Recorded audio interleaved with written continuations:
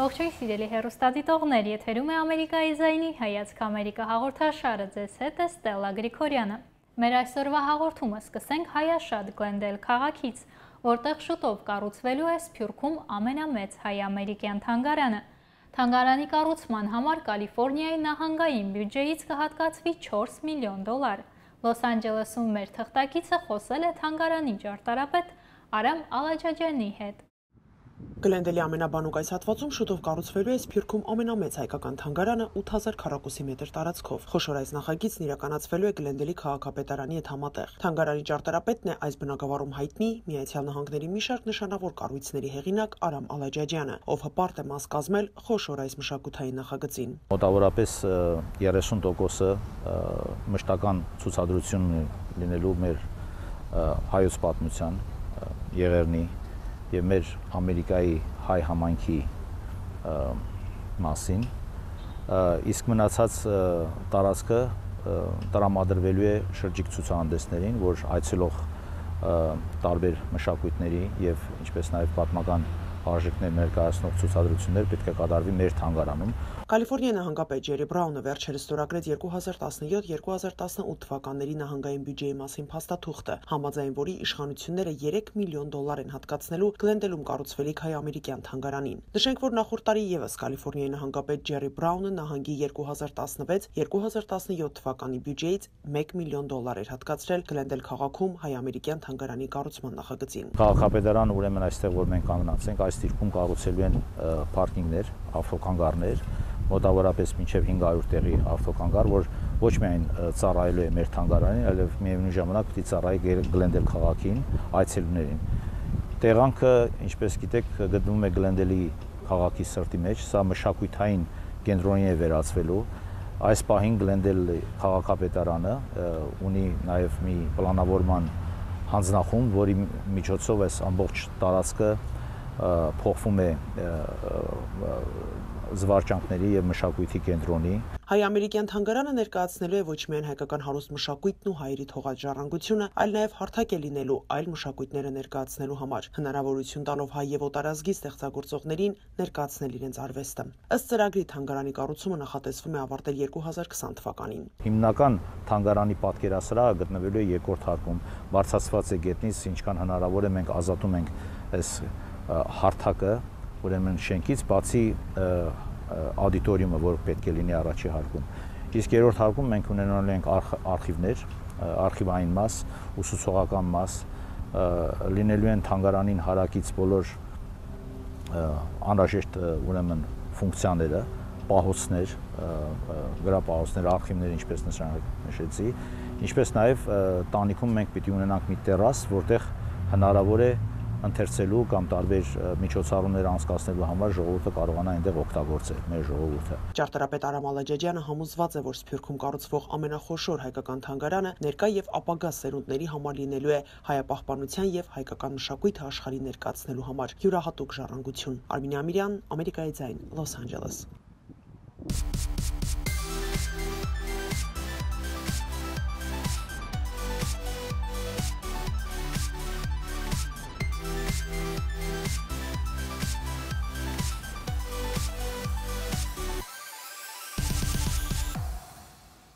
Կալիֆոռնիա նահանգի գործարար աշխարհում եւս հայերը հայտնի են։ Տարբեր ոլորտներում նրանք կարողացել են հիմնել սեփական բիզնեսները եւ հասնել հաջողությունների։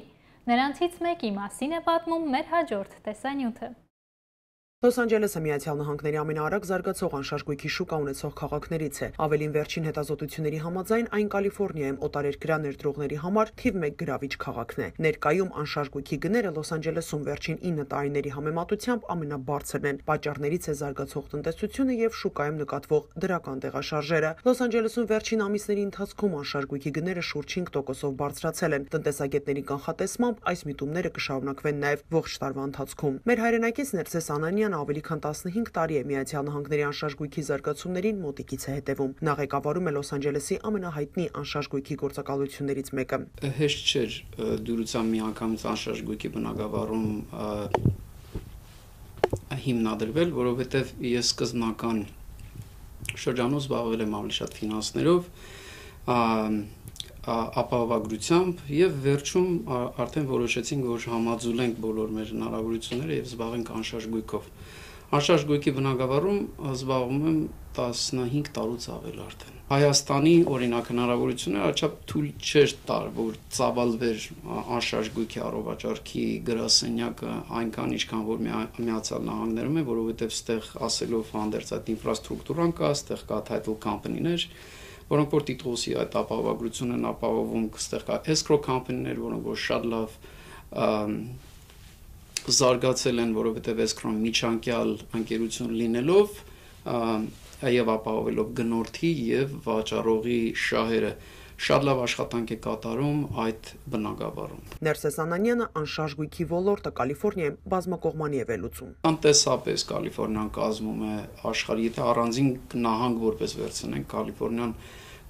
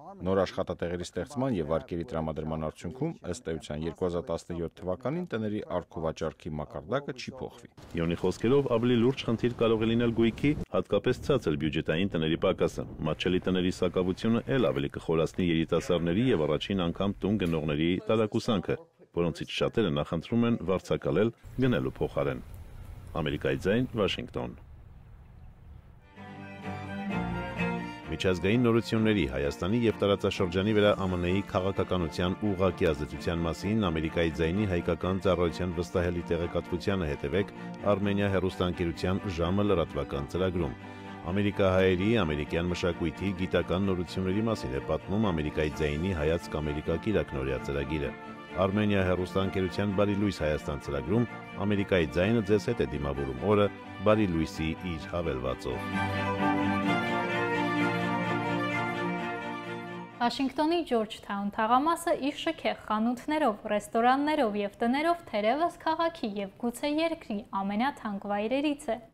Այդուհանդերձ վերջերս այստեղ բացված համեստ խորտկարանը հաջողությամբ դիմակայում է բազմամիլիոնանոց շրջանառություն ունեցող թաղամասի մրցակցությանը, միաժամանակ աջակցելով փախստականներին։ Նորաբաց այս խորտկարանում հաճախորդների հոսքը չի դադարում։ Ողջունելի է, որ եկամտի մի մասը տրամադրվում է փախստականներին։ Փախստականներին աջակցելու գաղափարը հրաշալի նախաձեռնություն է։ Այստեղ սնունդը համեղ է, իսկ լսելով սեփականատիրոջ ոգեշնչող պատմությունը, ել ավելի հաճույքով ենք այստեղ ճաշում։ Խորտկարանի սեփականատերը Ահմադ Աշքարն է։ Փախստականներին օգնելու համար ֆալաֆելի խորտկարան բացելու որոշումը պայմանավորված էր երկու պատճառով։ Նախ դա փախստականների գրեթե բոլոր ճամբարների հիմնական սնունդն է, քանի որ մատչելի է եւ սննդարար։ Երկրորդը իմ անձնական նախասիրությունից ելնելով։ Ֆալաֆելի պատրաստման բոլոր բաղադրատոմսերը ընտանեկան են։ Մայրս ծնվել եւ մեծացել է Պաղեստինում, որտեղ եւ սովորել է ֆալաֆելի եւ հումուսի արվեստը։ Ֆալաֆելով սենդվիչը արժե $3, իսկ կերակրացանկի ամենաթանկ ճաշատեսակը $4 է։ Այստեղ սնունդը միշտ թարմ է եւ համեղ, շրջակա այլ խորտկարանների համեմատ գրեթե կես գին ենք վճարում։ 2 ամիս առաջ բացվելուց ի վեր խորտկարանը բավական գումար է նվիրաբերել Պարենի համաշխարհային ծրագրին, շուրջ 10,000 փախստականների կերակրելու նպատակով։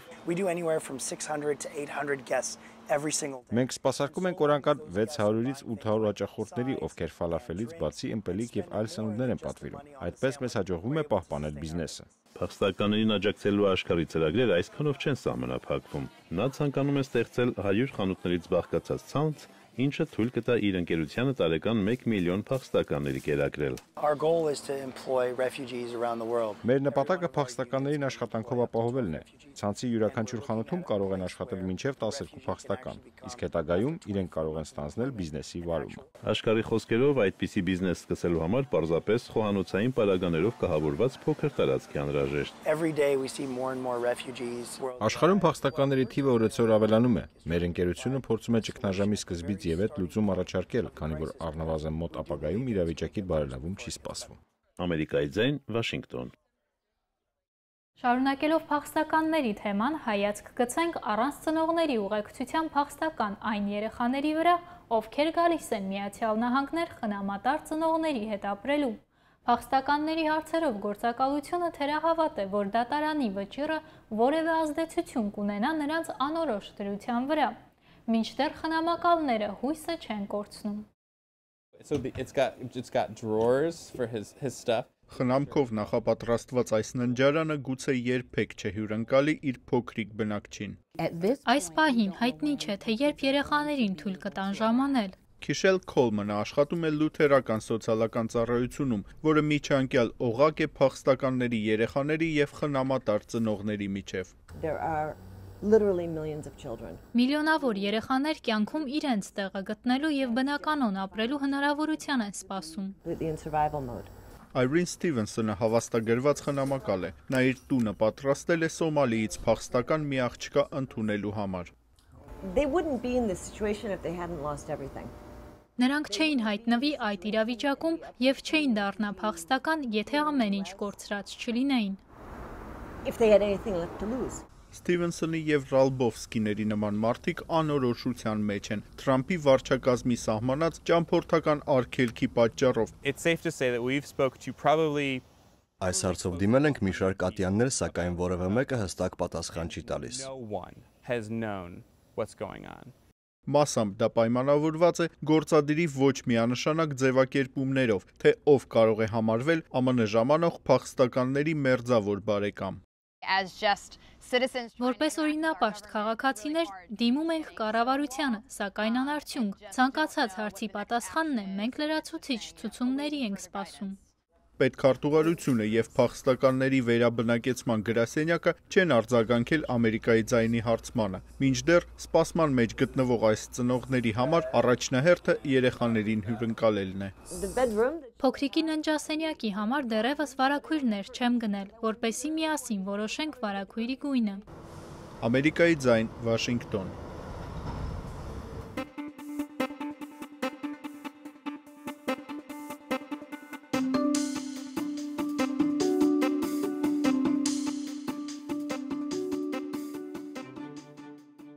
Եռաչափ տպագրության ընդլայնվող հնարավորությունները իրականություն են դարձնում նույնիսկ ամենահամարձակ մտահղացումները։ Արգենտինացի գյուտարար Ջինո Թուբարոն այդ տեխնոլոգիայի օգնությամբ փոխում է մարդկանց կյանքը, պատրաստելով մատչելի պրոթեզային վերջույթներ։ Ձեռքի նոր պրոթեզը լիովին փոխել է հաշմանդամություն ունեցող փոքրիկ Կաորիի կյանքը։ Ես ստացա սուպերմենի գույներով այս ձեռքը և այժմ նման եմ հրաշք աղջկա։ Կաորիի մայրը նույնպես հիացած է դստեր նոր ձեռքով։ Երեխաները հետաքրքրությամբ և հիացմունքով են նայում նրա ձեռքին, մտածում են հատուկ պատրաստված է ավազով խաղալու համար, երբեմն նույնիսկ խնդրում են իրենց ձեռքի վրա փորձել։ Պրոթեզը պատրաստել է արգենտինացի Ջինո Թուբարոն։ Եռաչափ տպիչի օգնությամբ նա ստեղծում է էժան պրոթեզներ։ Երբ շատ փոքր էի, սիրում էի քանդել տան էլեկտրական սարքերը դանակով կամ պտուտակահանով։ Պատկերացրեք 5-6 տարեկան տղան տանը ման է գալիս տաք դանակով։ Ես այն տաքացնում էի գազօջախի վրա, որպեսզի կարողանամ կտրել օրինակ արտուկի սեղանը։ Ինձ ոգեշնչում էր այն միտքը, որ կարող եմ սեղանը մասերի բաժանել եւ դրանցով բոլորովին այլ իր պատրաստել։ Նրա աշխատանքը աննկատ չի մնացել։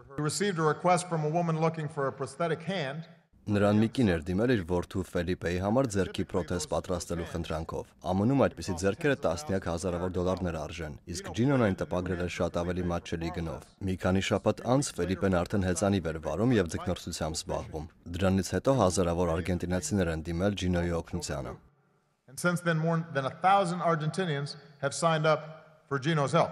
Առայժմ Թուբարոն ստեղծել է ավելի քան 500 պրոթեզներ, սակայն ԱՄՆ-ի նախագահի գովասանքին արժանանալուց հետո նա շուրջ 5000 պատվեր է ստացել, անգամ հեռավոր Թայլանդից եւ Եգիպտոսից։ Ամերիկայի ձայն, Վաշինգտոն։ Եռաչափ տպագրության տեխնոլոգիան արագորեն փոխում է նաև մետաղական կառուցվածքների արտադրության եղանակները, քանի որ այն թույլ է տալիս առանց զոդման կերտել բարդ ձևեր ունեցող ամբողջական դետալներ։ NASA-ի գիտնականներին հաջողվել է տեխնոլոգիայի միջոցով ստանալ միահյուս մետաղյա օղակներից պատրաստված ճկուն նյութ։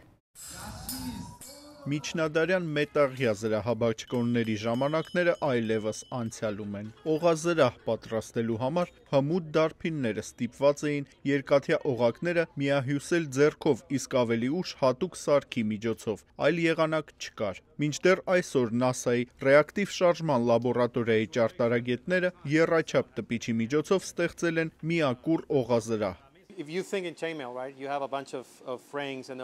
Օղազրահ պատրաստելու համար սովորաբար հարկ է լինում ձեռքով կամ սարքի միջոցով ամրակել մետաղյա օղակները, իսկ այս կտորը տպագրվել է որպես ամբողջական դետալ եւ զերծ է երակցային կամ որևէ այլ միացումներից։ Տպագրված մետաղյա օղակները միանման են եւ միմյանց ամրացված առանց միացումների, ինչը բացառում է կառուցվածքի հնարավոր խախտումները։ Ըստ NASA-ի ճարտարագետների, մետաղյա հյուսվածքի արտադրությունը թույլ է տալիս բազմաձև կառուցվածքներ ստանալ, ընդլայնելով կիրառելիության շրջանակը։ Այն կարող է օգտագործվել օրինակ տիեզերագնացների հանդրձյանքի, ասուպային փոշուց պաշտպանության, ինչպես նաև ճկուն ալեհավաքների թողարկման նպատակով։ Պոլիտ Կասիլիասի խոսքով ապագայում տիեզերագնացները կկարողանան նյութեր տպագրել տիեզերանավում եւ անգամ վերամշակել անպետք դետալները։ Ամերիկայի ձայն, Վաշինգտոն։ Բարեկամներ, այսքանով ձեզ հրաժեշտ եմ տալիս և հիշեցնում, որ մեր հաղորդումները կարող եք դիտել նաև amerikaizain.com կայքեջում։ Ամենայն բարիք ձեզ ցտեսություն։